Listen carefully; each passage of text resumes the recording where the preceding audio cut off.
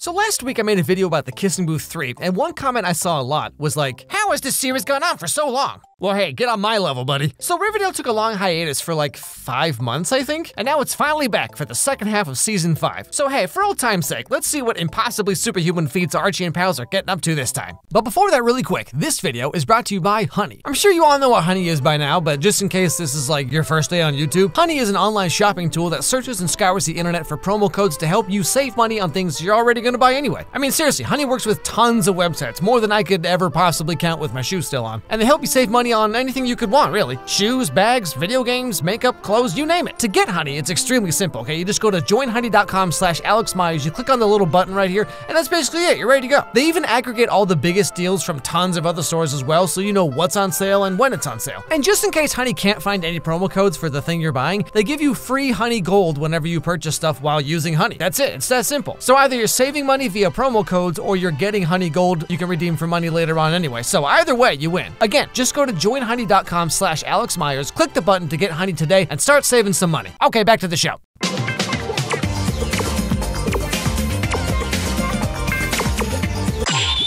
So starting right off with the most boring character of the show, we see Archie getting ready for a parent-teacher conference at school so he can put all the parents' minds at ease about the fact that Riverdale's just kind of turned into like Mad Max. And so over here we have the Grizzly Bear boxing drills every Thursday, and every second Monday we send the kids to a seminar called How to Get Glistening Sweaty Abs, even though all you do is just play guitar all day. And here is where I lead your shining stars in song. Kevin is an amazing Glee Club director. As a matter of fact. Not to worry, folks, it's probably just a circuit breaker. Why don't you guys wait here and I'll be right back. He was in the army. He's got it. Now, what we come to find out here is that Hiram staged a breakout from his own prison, and he's paying them to turn Riverdale into an even more, like, lawless wasteland. Anyone in here? Uncle Frank! Archie, open up! Oh, God. It's a good thing you told me about Parents' Night. Uncle Frank, Kev's dad said there was a prison break. Maybe not. I overheard some of my fellow inmates saying they were getting paid to trash the town, especially this school. So a bunch of the escaped prisoners all just decide to head over to Riverdale High School for some reason and try to beat the crap out of Archie. But like, yeah, okay, come on. I mean, Archie fought like 10 trained assassins back when he was a junior in high school. What, you think Johnny Five Nipples over here is gonna make him break a sweat? Anyway, so after he shakes off like 5 concussions, Archie gets all the parents out of the school and everything just kind of works itself out. But of course, after this is all over, Archie has to help rebuild the school that the criminals just like totally trashed. And golly gee, where are they gonna get the money? Local philanthropist Hiram Lodge and I are offering a reward for any information that may lead to a safe capture of any and all prisoners. Wait, so Hiram sets free a bunch of cons and now he's offering a reward for bringing them back? It's a PR stunt to paint themselves as heroes. Now, a little after this, we find out that a few of the criminals have banded together and took Hiram, Kevin's dad, and the governor hostage because they want this precious metal thing Hiram's been mining called Perineum. What do you want? Palladium. Palladium, yeah, that's what I meant. We dug it out of the ground for your father, and now we want our share. But he won't tell us where it is. So, I thought maybe you could get through to him. And so Veronica ends up bringing her dad's safe thing to wherever these people are, and Archie and friends just kind of grapple hook their way in like they're on the September issue of Sexy Firefighters Monthly. What the heck is happening here? And of course, they save the day. Anyway, moving on. Now, remember how I said all the criminals broke out of Hiram's prison? Well, you know who's also included in that bunch? Expecting anyone? No. I may have forgotten to invite the Blossoms. Charles. Hey, Mom. Little sister.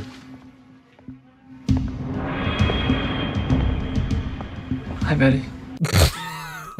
Oh, chick. What happened? I mean, this dude looks like one of those guys who dates 15-year-olds when they're like 27. Anyway, so turns out Chick and Charles showed up because they want Betty's mom to be the minister for their wedding. And so then here they are, just having like a wedding seance or whatever this is supposed to be. And then that one FBI guy that's been trying to get with Betty for a while, like he also just kind of walks right in and there's a bit of a kerfuffle. Betty decides to hit Chick with a throwing knife and then her mom shoots Charles, so problem solved. Anyway, moving on. Jughead is, of course, still trying to write that book about Mothman and other Riverdale mysteries, you know, like, how is this show still on TV? But as always, he's having a bit of writer's block.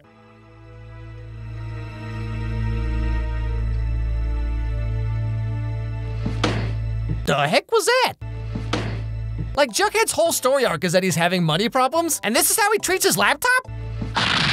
Now, over the course of this season so far, Jughead and Pop Tate's granddaughter, Tabitha, have been hitting it off pretty well, you know, and they might even be doing a little necking, little smooching, you know what I'm saying? And so they sit down and have a little heart-to-heart talk. I'm sorry that I tried to kiss you. That was totally inappropriate of me. Well, I leaned in too. I'm sorry, things are just kind of complicated for me right now. I know you've met Betty. She and I had a terrible breakup back when I was in high school, and I never really recovered from it. Oh, okay, so Jughead gets to brood about an emotional breakup for 7 years, and that's all cool and artsy, but I didn't go to prom 15 years ago and make sure to mention it in like almost every video I make, and I'm the one who's pathetic? Pfft, yeah, okay, sure, I see how it is. But anyway, so because he's having such a hard time writing anything, he gets a little help from some funky fun guy to like free his mind or whatever. But then after this, you'll never guess what happens.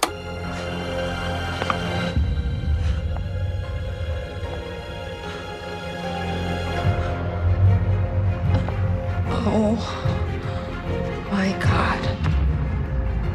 Yeah, so Jughead is now missing as per his little vacation, if you will, and no one knows where he is. Now, despite how awkward this is all gonna be, Betty decides to help Tabitha find Jughead, because hey, you might be his ex-girlfriend, but you'll always be his babysitter, you know what I mean? Where did Jughead get the fun guy? His ex, Jessica, came up from New York to deliver them. Maybe he's reached out to her. Hey, Jones, how was your trip? Is this Jessica? Yeah. This is Betty Cooper. Wait, the Betty? Oh my God, I have so many questions for you. I'm calling because he's missing. Has he reached out to you?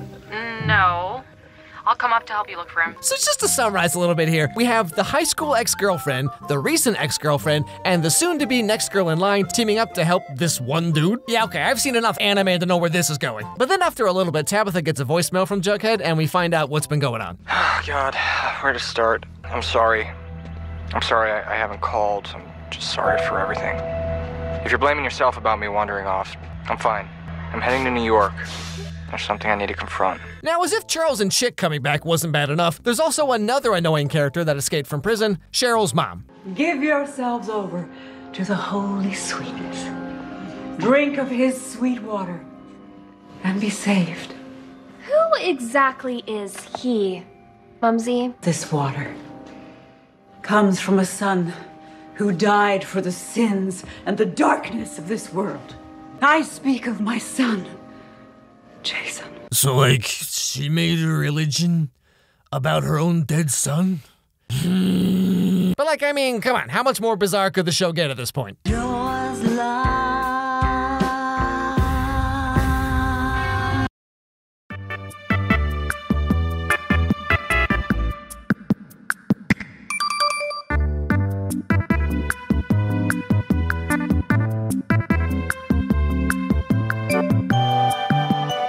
Now, episode 12 of season 5 is all about Hiram Lodge and how he came to be like the way he is. Why he's so obsessed with taking over Riverdale and all that kind of stuff. All done. Don't believe it, I must have left my wallet in my other jacket. Tell you what, I got something better than cash. That, my friend, is palladium. Yeah, so just to summarize here, everything Hiram's done over the last like 4 seasons or whatever has just been to dig up Riverdale to find this palladium stuff. You know, the new MacGuffin the writers just kind of threw out there. Because sure, why not? We also find out that Reggie joined up with Hiram years ago to pay off the debt his dad owed. And once he pays it off, Hiram does actually let Reggie go because he doesn't want him to mess up his relationship with his father any more than he already has. You're done, Reggie. I no longer require your services. Mr. Lodge, hold on. I want this. If I could go back, spend a few more years shining shoes with my dad, man, I'd do that in a heartbeat. I left so I could prove to my father what I can do. Just give him one more chance. And you know, to be fair, okay, I actually think this episode was pretty alright. Like, it focused on only a few characters, it was filmed in like a sorta kinda different way. Dare I say, I actually enjoyed this episode. But you know, I gotta ask, like, at this point, what exactly is Riverdale anymore? I mean, with the whole 70-year jump and all that, like, it's not a teen drama, and it's not even a romantic drama at all, hardly. Riverdale's just kinda become a gangster show, I guess? Like, who is it even for at this point? But you know, all jokes aside, I mean, Riverdale's definitely coming into one of those like eras that a lot of TV shows kind of get into eventually if they go on like for too long. Once Upon a Time, I believe like the last season of it was like basically a totally different show with completely different like characters and everything like that. I mean, you've seen this with lots of shows, that with Pretty Little Liars, where it's like they clearly ran out of ideas and then just like threw everything at the wall.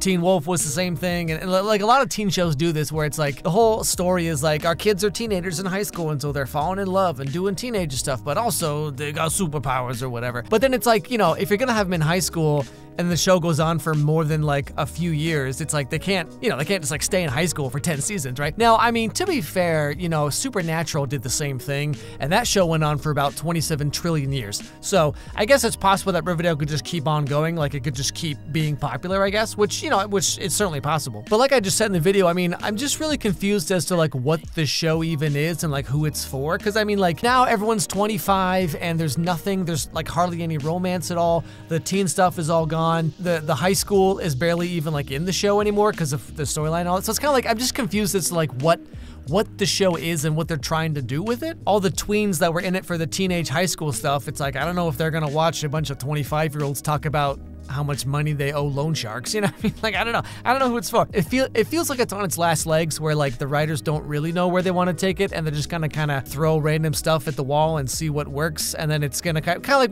we saw it with like Dexter and stuff, you know, like Game of Thrones even, where it's like the last couple seasons you're just like, really? Are we really doing this? Okay. Anyway, I hope you enjoyed the video, everybody. If you did, don't forget to subscribe. Don't forget to ring that bell so you don't miss any videos from me. Send me an email at alexmeyerscontact@gmail.com. Let me know what TV shows or movies you want me to do next. Podcast out. You can check the link down below for that. There's a game I have on the App Store. It's like a Match 3 type game. Check that out. I have a Spanish channel, like I mentioned. Whole bunch of stuff going on over here. But anyway, above all else, everybody have a great day, and I'll see you all next time.